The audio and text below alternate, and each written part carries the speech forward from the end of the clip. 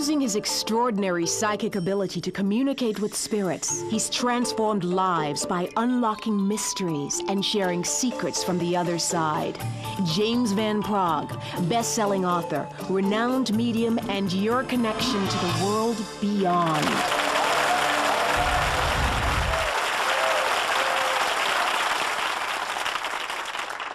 I'd like to begin over here, if I might, please. Would you mind standing?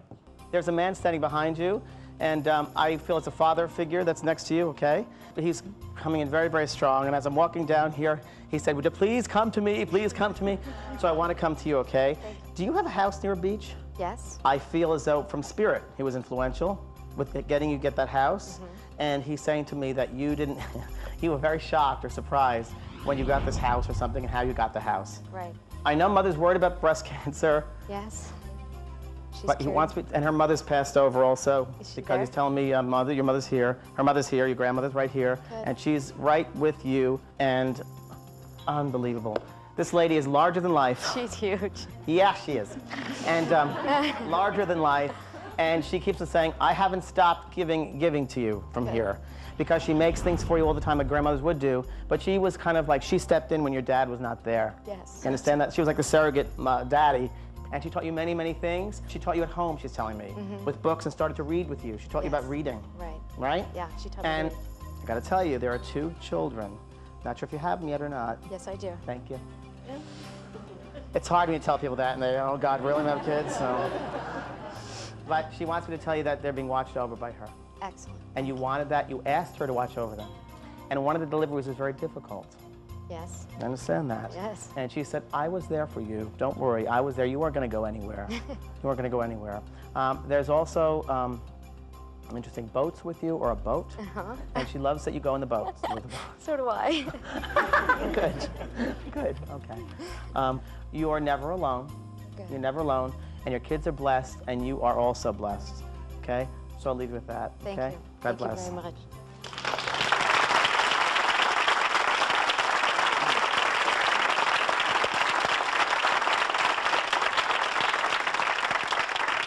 I want to come to this, these people here, this lady, and this, and this man. Are you all one family? Because there's a man standing here. Did you lose your husband? There's a man here standing here, very connected to you. I'm not sure who this is. I'm not sure if it's a brother of yours that passed? Yes, could be. Okay. You didn't expect to hear from me, he said. You're right. You're right. You are right. Didn't expect to hear from me. But he's here, he's here. I also feel a heart condition very strong. So, I don't know, who passed away with a heart attack? Cancer. Who, your brother? Yeah. Was it in the chest area? Yes. Okay, sorry, I thought it was heart. Was it right in the lungs? Yes. Miserable, he said. He said, I was miserable. I was the worst patient ever. And he goes, I just wanted to die and get it over with. I didn't want nothing about it. He didn't like people washing him.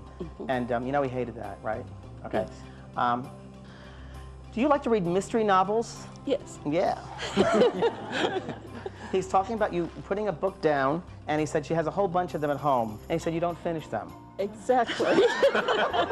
I will read all but the last page. Okay, because you don't finish them, he said, okay?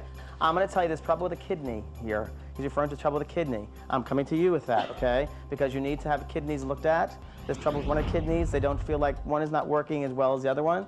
Nothing to really worry about at all. It's so weird. Hold on. He's talking to me about something here with you, too, though. Her husband. Thank you. You're welcome. Your husband passed over? Okay. There's the man with you. All right. And he has the heart. And he had the heart condition. Thank you. It's so weird because I know what I'm getting, and then it doesn't make sense. And I'm like, well, why am I picking up that? Or they're giving me that, and it doesn't make sense. So the heart condition is you and your husband, and that's who you came to talk to today. Okay. Mom, I want to thank you for bringing her here.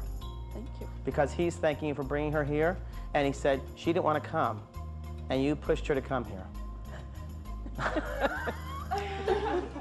Makes sense, huh? Very much so this morning. Yes, very much so. Yes. Because you were afraid of coming, he's telling me here. And he said, I don't understand that. You know, she's afraid of me. I lived with her. I loved her. Why would she be afraid of me?